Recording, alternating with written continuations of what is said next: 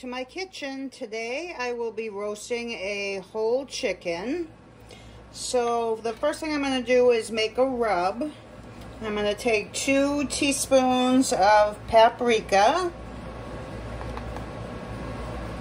Whoops.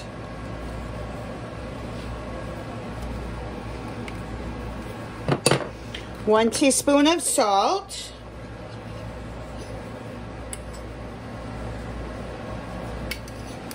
1 teaspoon of onion powder.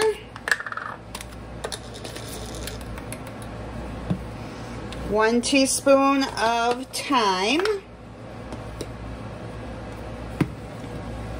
1 teaspoon of garlic powder. And a 1/2 teaspoon of black pepper. And just mix those all together. Okay, once you have your spices mixed up, I've washed and dried my chicken. It's a little over 5 pounds. So I am going to just rub it with some olive oil. And you want to rub all parts of the chicken.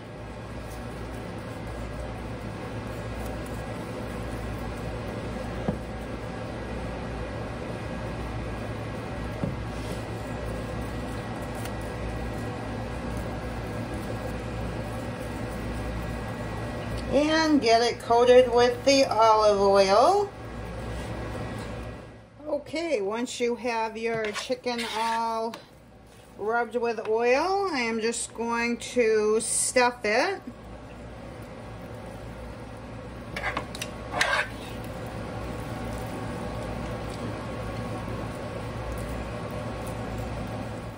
Okay, I have it all stuffed. I will link that video for my homemade stuffing. And then I'm going to take my seasoning and I am just going to rub it all over my chicken.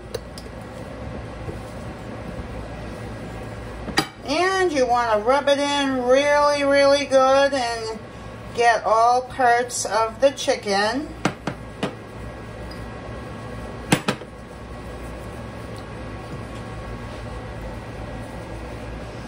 And then I am going to put it in a 325-degree oven for about an hour and a half, and then I'm going to check the temperature to make sure that it is at least 165 degrees Fahrenheit. I am not going to baste this while it's cooking. Mainly because every time you open the oven you lose heat, so I am just going to let it cook. And I'll be back and show you what it looks like.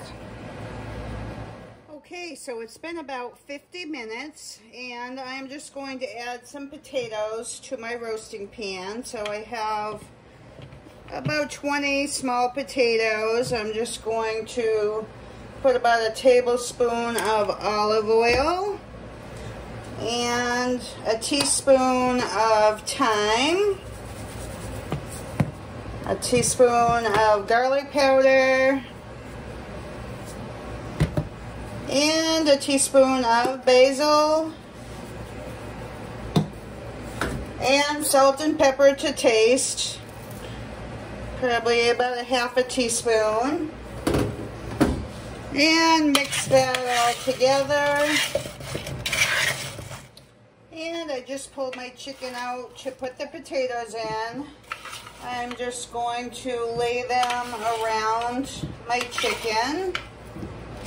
And I'm going to put them back in the oven for another 35 to 40 minutes until my chicken reaches 165 degrees.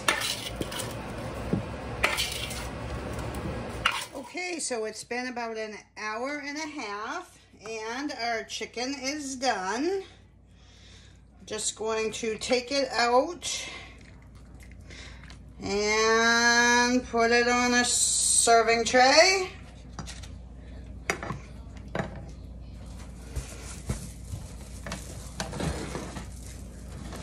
And I'm going to take the stuffing out, and then I'm going to cover it with tin foil and let it sit for about 10 minutes before I cut it.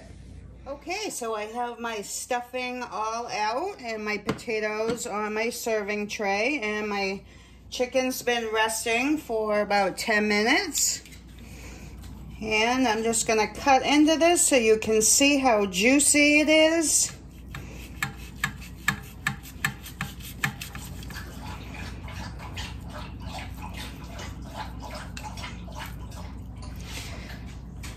This is super easy to make, and it smells amazing.